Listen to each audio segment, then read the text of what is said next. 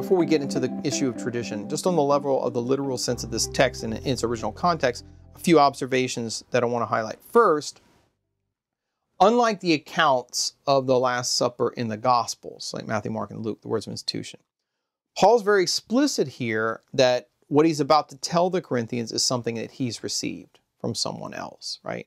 So that's what he means when he says, I received from the Lord what I delivered to you. We're going to come back to that in just a minute. Second, notice that Paul gives us here the words of institution, but he has something that's actually distinctive about his account. When he's speaking about the cup of the new covenant, he has a clause that he adds in there, do this as often as you drink it in remembrance of me. Now, in the ancient church, that clause, as often as you drink it, actually became a kind of scriptural foundation for the practice of receiving communion under one kind. Because wine was not as readily available in all places as it is to us nowadays, although the Eucharist would be celebrated with bread and wine, it was not the case that there was enough wine to communicate that or to give the chalice or the cup to everyone participating in it, okay? And so the custom arose fairly early on of reception under one kind, where the faithful would just receive the body of Christ and not drink of the blood of Christ. Although the celebrant, the priest, right, would partake of both. The custom arose of the faithful just partaking of one. And there are lots of theological reasons and arguments about that. The Council of Trent actually would eventually have to go on and dogmatically define that whether you receive under one kind or under both kinds, it doesn't matter. You always receive the whole Christ, the totus Christus, right? The body, blood, soul, and divinity of Jesus, whether it's under the appearance of bread or under the appearance of wine.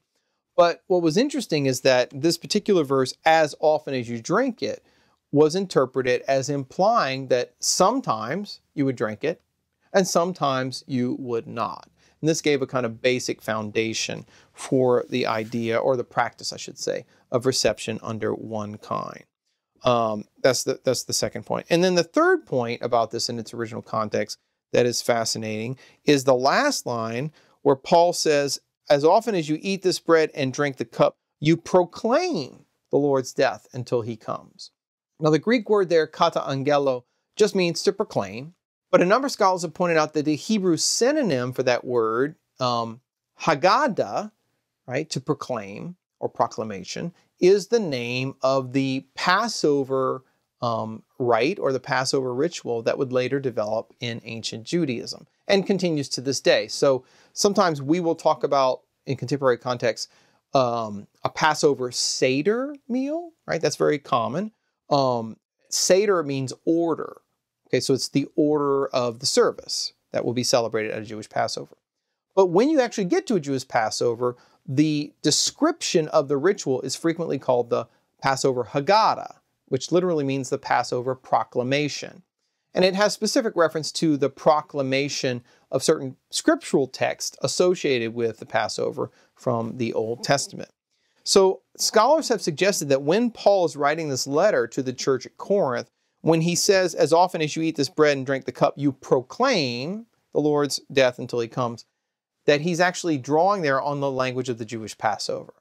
That just as the Jews proclaimed, proclaimed the Haggadah, the proclamation of what God had done at the time of the Exodus and how he was saving them through the sacrifice of the Passover lamb and through the deliverance under Moses, so too now, those who are in Christ are proclaiming the way God delivers them from sin and from death, namely through the death of the Lord, who is the true Passover lamb. And in support of that suggestion, if you go back to 1 Corinthians chapter 5, verse 7, Paul says, for Christ our Passover, that's the Greek word Pascha, our Passover lamb, has been sacrificed. Therefore, let us celebrate the festival, or keep the feast, more literally. So what feast is Paul talking about when he says, let us keep the feast? Well, some people think he means the Passover feast of the Jewish people, but in context, it's more likely that he's referring to the Eucharistic feast, and that he's taking the terminology of Passover and applying it to the Lord's Supper. He's saying, because Christ our Passover has been sacrificed, let us keep the feast of the Lord's Supper, the feast of the Eucharist. All right, so that's just a basic little overview of what he's getting at in this particular passage.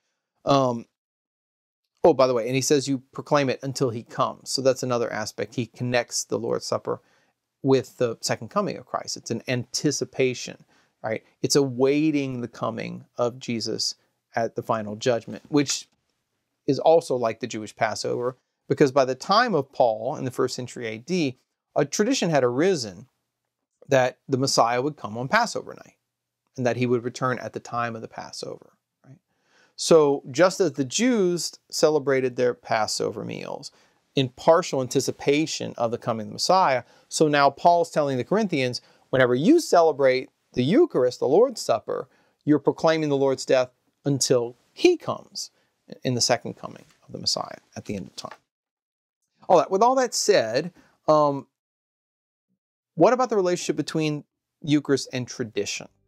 Well, one aspect of Paul's account of the Lord's Supper that's very significant and it's unique to his account is the link between the Eucharist and tradition. Now, you can't see it clearly in your English translation,